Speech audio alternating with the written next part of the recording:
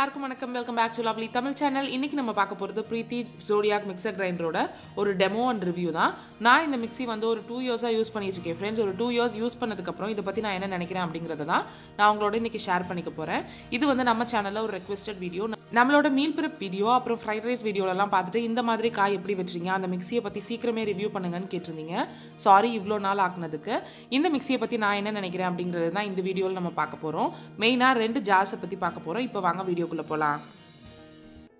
நீங்கள் நம்ம சேனலுக்கு புதுசாக இருந்தீங்கன்னா, உங்களுக்கு இந்த சேனலில் இருக்கிற கண்டென்ட் பிடிச்சிருந்துச்சுன்னா ப்ளீஸ் கீழே இருக்கிற ரெட் கலர் சப்ஸ்கிரைப் பட்டனை கிளிக் பண்ணி சப்ஸ்கிரைப் பண்ணிக்கோங்க.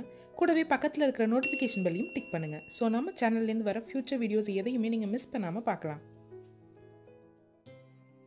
நம்ம மிக்ஸி வாங்குறப்போ இந்த மாதிரி ஒரு 5 ஜாரோட தான் நமக்கு வரும். இதில் இருக்கிற 3 ஜார் நம்மளோட எல்லா மிக்ஸிலையும் இருக்கிற மாதிரி இருக்கிறது தான் ஃப்ரெண்ட்ஸ். இன்றைக்கி நம்ம பார்க்க போகிறது மாஸ்டர் ஷெஃப் ஜார் அண்ட் வந்து ஜூஸ் ஜாரை பற்றின ஒரு ரிவ்யூ தான். இந்த மிக்ஸி வந்து நான் ஆன்லைனில் வாங்கியிருந்தேன். நான் வாங்குறப்போ ப்ரைஸ் வந்து 5500 ஆர் அந்த மாதிரி இருந்துச்சு. இப்போ நான் ப்ரைஸ் செக் பண்ணுறப்போ ப்ரைஸ் வந்து 6600 இருக்குது. நீங்கள் சேல் டைமில் வாங்கினீங்கன்னா இன்னும் உங்களுக்கு ப்ரைஸ் கம்மியாக இருக்கும். அதோட லிங்க்ஸ் டிஸ்கிரிப்ஷன் பாக்ஸில் எல்லா லிங்க்ஸுமே நான் வந்து டிஸ்கிரிப்ஷன் பாக்ஸில் வைக்கிறேன். நீங்கள் வேணும்னா அதை போய் செக் பண்ணி பார்த்துக்கலாம்.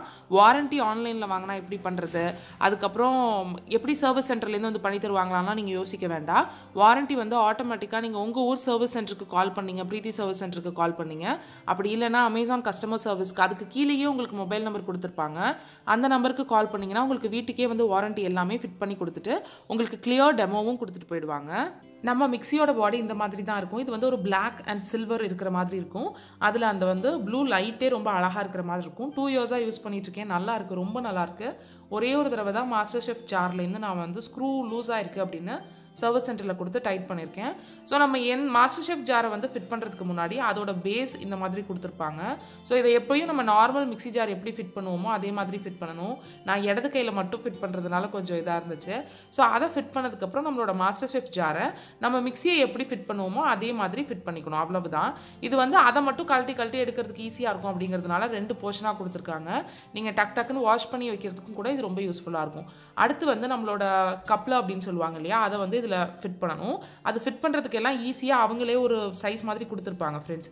இப்போ நம்ம ஃபஸ்ட்டு பார்க்க போகிறது என்ன அப்படின்னா சாப்பிங். இதில் எல்லாத்துலேயுமே எப்படி சாப் பண்ணுறது அப்படின்றது தான். ஸோ அந்த கப்லரை வச்சதுக்கப்புறம் அதில் செட் ஆகிற மாதிரி நம்ம வந்து அந்த பிளேடு வைக்கணும். ஒரே பிளேடு தான் கொடுத்துருப்பாங்க சாப்பிங்க்கு.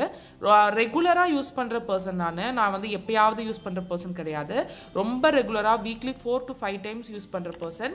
பிளேடெல்லாம் எந்த ஷார்ப்னஸுமே குறையவே இல்லை ஃப்ரெண்ட்ஸ். இப்போ நீங்கள் 2 பல்ஸ் மட்டும் கொடுத்து எடுத்தீங்க. இதில் வந்து ஒரே நேரத்தில் ஒரு 3 வெங்காயம் போடலாம், 3 இல்லை 4 போடலாம், அதுக்கு மேலே போட முடியாது.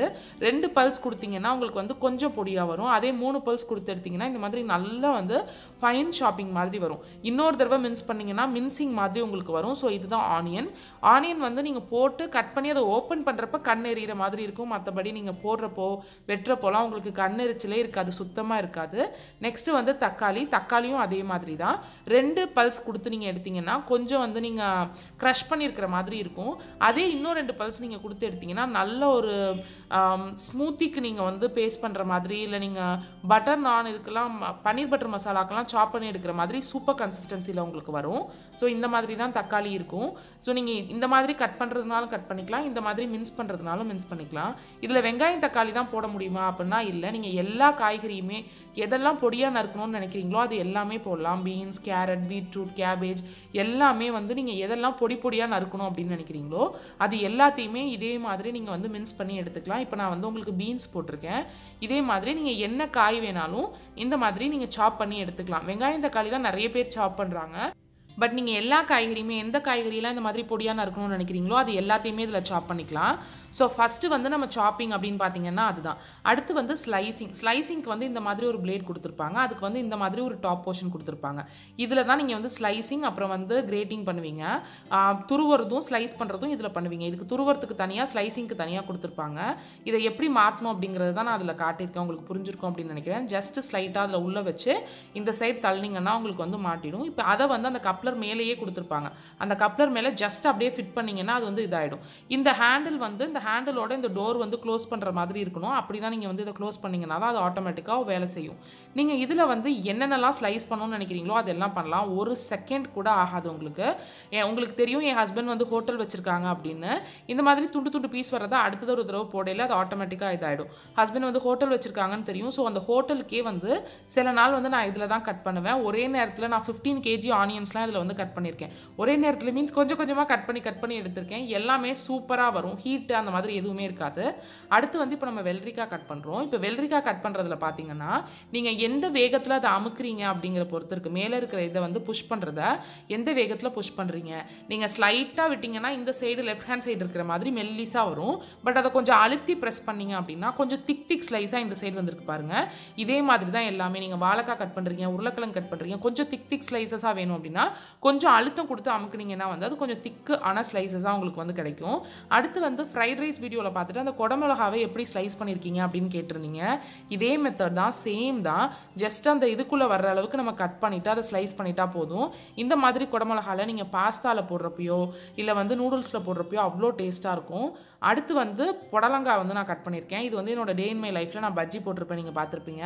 இதே ரெண்டாக கட் பண்ணிங்கன்னா நீங்கள் பொரியலுக்கு ஏற்ற மாதிரி நீங்கள் வந்து கட் பண்ணிக்கலாம். ரெண்டாக கட் பண்ணிவிட்டு அதுக்கப்புறம் ஸ்லைசிங்கில் வச்சிங்கன்னா இந்த வெஜிடபிள் தான் அப்படின்னு எந்த இதுவுமே கிடையாது ஃப்ரெண்ட்ஸ். நீங்கள் எது வேணாலும் கட் பண்ணிக்கலாம். இப்போ வந்து நான் முட்டைக்கோஸ் கட் பண்ணுறேன். பொதுவாக வந்து நமக்கு இதுதான் நிறைய கட் பண்ணுறதுக்கு டைம் ஆகும். டெய்லி ஒரு வெங்காயம் அந்த மாதிரி நீங்கள் கட் பண்ண போகிறீங்கன்னா கண்டிப்பாக நீங்கள் மாஸ்டர் ஷெஃப் ஜாரை வெளில எடுக்க மாட்டீங்க. பட் மொத்தமாக இந்த மாதிரி கட் பண்ணுறதுக்கு எல்லா வெஜிடபிள்ஸையும் சேர்த்து கட் பண்ணுறதுக்கு ஒரு 5 minutes to 10 minutes உங்களுக்கு இருந்துச்சுன்னா போதும். இதில் போடுற அளவுக்கு மெஷர்மெண்ட்டில் நீங்கள் கட் பண்ணி வச்சிட்டிங்கன்னா. ஸோ இப்போ வந்து நம்ம ஸ்லைஸ் பண்ணுறதெல்லாம் பண்ணிட்டோம். இதில் நீங்கள் என்னெல்லாம் ஸ்லைஸ் பண்ணணும்னு நினைக்கிறீங்களோ அது எல்லாமே ஸ்லைஸ் பண்ணிக்கலாம்.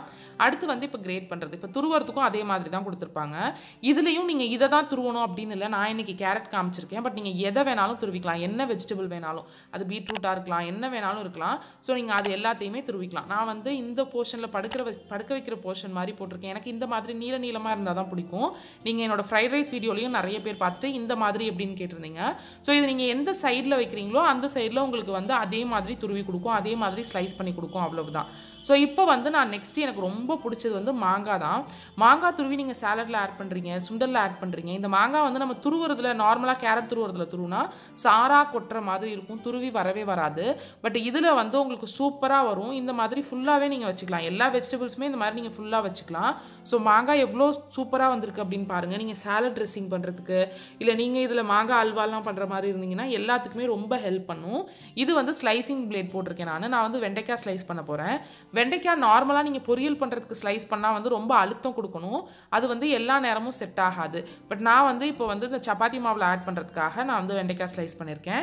இப்போ நம்ம வந்து சப்பாத்தி மாவு ஸ்லைஸ் சப்பாத்தி மாவு பிசைய போகிறோம். சப்பாத்தி மாவு பிசையறதுக்கும் அந்த கப்ளர் போட்டுட்டு நம்ம எப்படி வந்து கட்டிங் பிளேட் போட்டோமோ அதே மாதிரி சப்பாத்திக்குன்னு தனியாக ஒரு பிளேட் மாதிரி கொடுத்துருப்பாங்க.